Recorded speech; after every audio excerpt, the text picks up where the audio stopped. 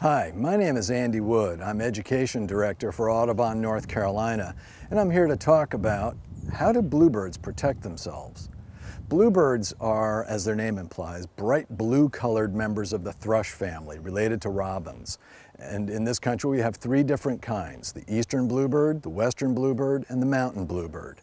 All three of those birds nest in cavities, abandoned woodpecker holes, dead snags that have an opening inside them, or a bluebird box that somebody puts around their house or farm. Bluebirds have a lot of enemies, including some snakes, especially tree-climbing rat snakes, and raccoons, but especially cats. House cats eat a lot of birds in this country, and the only way a bluebird can protect itself from something as foreboding as a cat, a raccoon, or a snake is by trying to bluff it. So when a bluebird is approached by a predator at the cavity box, the bluebird will emit very loud chattering calls. It might flap its wings at the animal, and basically trying to bluff the animal into thinking the bluebird is something large.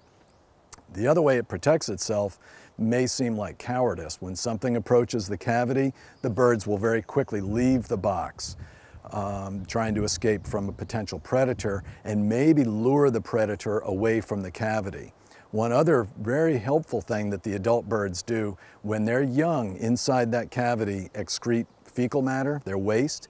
The adult bird will pick up that little packet of feces and fly away from the cavity with it so that the nest box doesn't smell of baby birds. Smell is one way that predators can find the young.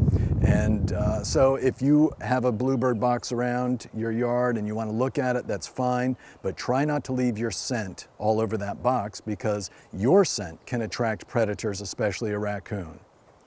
And that's a little bit about how bluebirds protect themselves.